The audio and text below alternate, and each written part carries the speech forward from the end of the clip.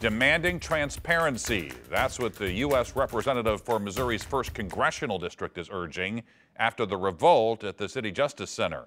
Our Justina Coronel spoke to Congresswoman Cori Bush, and she has those details.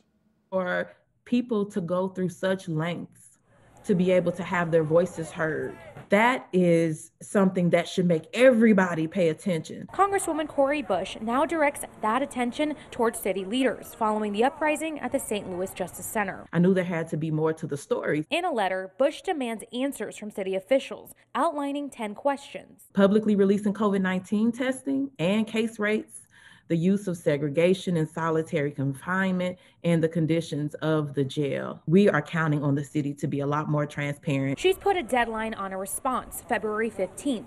The U.S. representative says she's been talking with Mayor Lyda Krewson and Corrections Commissioner Dale Glass. The meeting was to just talk about how we can work together. It was about talking about how we can partner to make sure that the people that are housed inside CJC and all throughout the St. Louis area are being treated with dignity and respect. Bush says people have been calling her office, complaining about the City Justice Center's conditions.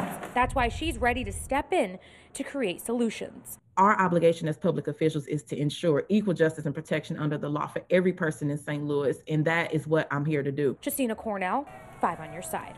A task force will review current conditions inside the Justice Center. It was chaired by former Missouri Supreme Court Chief Justice Michael Wolff. However, Mayor Krewson announced today that Wolff is stepping back, saying he is interested in working on long-term policy changes, but she still has charged the task force to address the urgent issues at hand. Coming up, a bald eagle